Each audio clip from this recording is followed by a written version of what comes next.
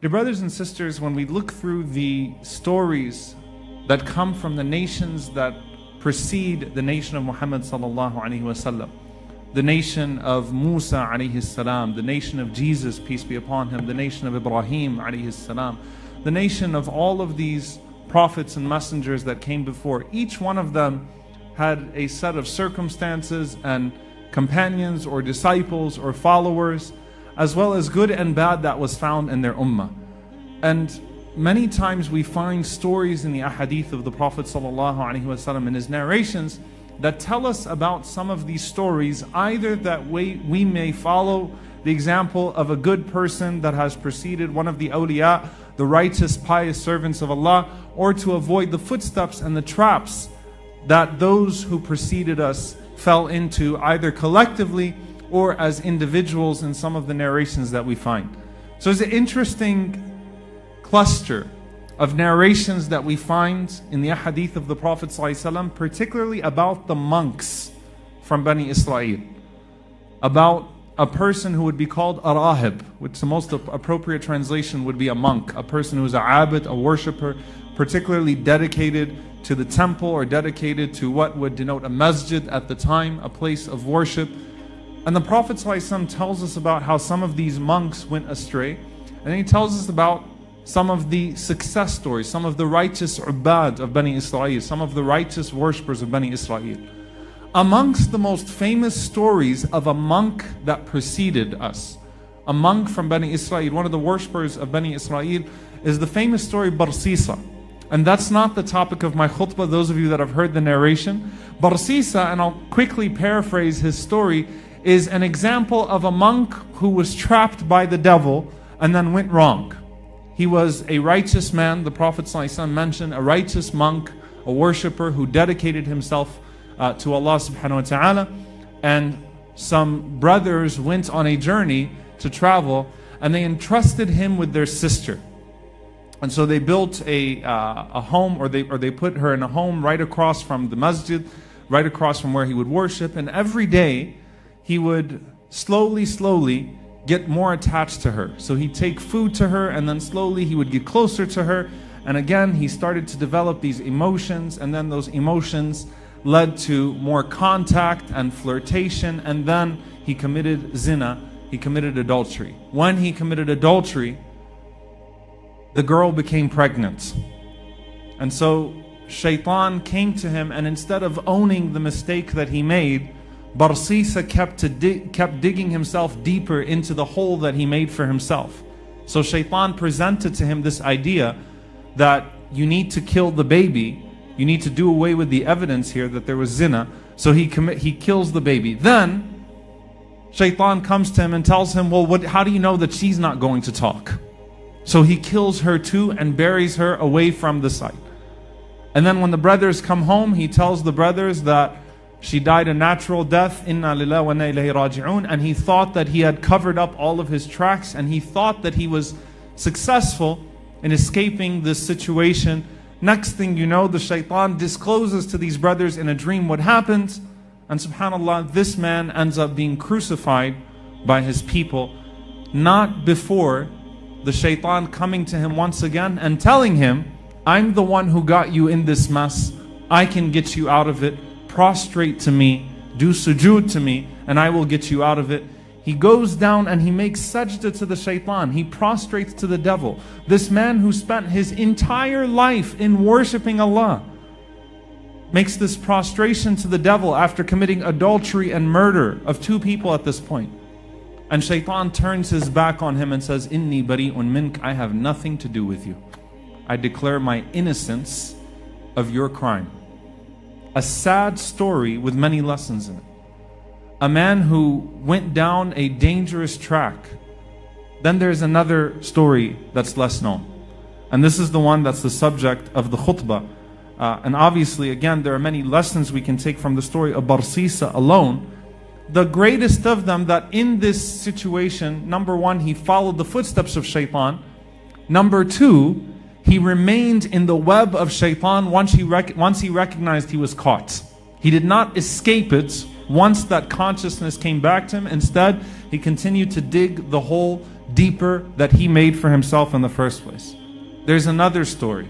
That one has a certain ending, and this one is a lesser known narration which I found quite fascinating. It's a narration in Musannaf ibn Abi Shayba from Abdullah bin Mas'ud radiyallahu ta'ala anhu. He says radiyallahu ta'ala anhu, أن راهبا عبد الله في صومعته 60 سنة. There was a man, a rahib, a monk, who worshipped Allah subhanahu wa ta'ala in his temple for 60 years. Once again, this person who worshipped Allah subhanahu wa ta'ala for a long time. The delusion that could happen to this person is a delusion that the Prophet ﷺ mentioned happened to some men that used to worship Allah exclusively their entire lives, which is that they start to become arrogant and they start to think that their worship makes them immune to sin, and even if they have shortcomings, then they can still lean on the amount of worship, the huge amount of worship that they have put forth before Allah subhanahu wa ta'ala. So this is a disease that can happen. The Prophet ﷺ mentioned in another narration, a man who worshipped Allah subhanahu wa ta'ala for hundreds of years, and then when the angel came to him, he said to the angel, as the angel told him to enter Jannah by the mercy of Allah, he said, I want to enter Jannah by my amal, by my good deeds. Why the mercy of Allah subhanahu wa ta'ala? And so Allah subhanahu wa ta'ala weighed the blessing of his eyesight, his basar, with his hundreds of years of worship, and the eyesight, the one blessing of eyesight, weighed more than all of those hundreds of years. And so he was about to go to hell, and then he pleaded for Allah's mercy, and he entered by Allah's mercy. So the delusion, the ghurur that could happen to any one of us, this is a message to the Jum'ah crowd. This is a message to the regular musallin, that you might now think of people that don't come to the masjid or don't do what you do, and think, well, alhamdulillah, I'm not that bad. That's the first problem. You should be thinking of them that there is some good perhaps that you're not seeing, and then there's some bad in yourself that is maybe being masked by our participation in these public acts of worship. So number one, a humility. So we go back to the narration. أن رجلا عبد الله في صومعته 60 سنة. This rahib, this monk, worshipped Allah subhanahu wa ta'ala for 60 years in one place. فجاءت امرأة فنزلت إلى جنبه فنزل إليها فوقعها ست ليال. So a woman came in his presence, and he started to develop an attachment to this woman, and he ended up committing zina, ended up committing adultery with her, and he stayed in that state for 6 nights. So the narration actually explicitly mentions that this happened for almost an entire week. Now what happened to this man as he came to that realization? إِنَّ الَّذِينَ اتَّقَوْا إِذَا مَسَّهُمْ طَائِفٌ مِنَ الشَّيْطَانِ. Whenever these people of taqwa, people of piety, are seized by the shaitan for a moment, a day, a few hours, a week, but then suddenly تَذَكَّرُوا, suddenly they remember Allah subhanahu wa ta'ala, فَإِذَا هُمْ مُبْصِرُونَ, and their eyes are wide and they're paying attention now, and they say, how did this happen? How did I get myself in this? It happens to the best of us. Where am I? How could I have fallen like this? So this man was not caught. The woman was not pregnant. He could have simply said, disappear, and let's pretend this never happened, and worried about the people that would find out. Instead, look at the sincerity of his tawbah. The man himself woke up. And so the man, as the narration continues, that after he committed that deed, he then went, ثُمَّ سَقَطَ فِي يَدِهِ فَهَرَبَ فَأَتَى مَسْجِدًا. He ran away. But where did he go? Where are you going to run away from? You're going to run away from a masjid? You're going to run away from the house of Allah subhanahu wa ta'ala? So where is that man going to go? Did he go home? Did he go to a friend's house? No. He went to another masjid. Ata masjid. Which is a very smart move. He understood, لا ملجأ ولا منجأ منك إلا إليك. You don't escape from Allah subhanahu wa ta'ala except to Allah subhanahu wa ta'ala. I need to start over, and I need to beg Allah for forgiveness, but I need to get out of here. So he went from his own masjid, the one that he used to worship Allah in, to another masjid. And the narration continues, فَآوَى إِلَيْهِ فَمَكَثَ ثَلَاثًا لَا يَطْعَمُ شَيْئًا.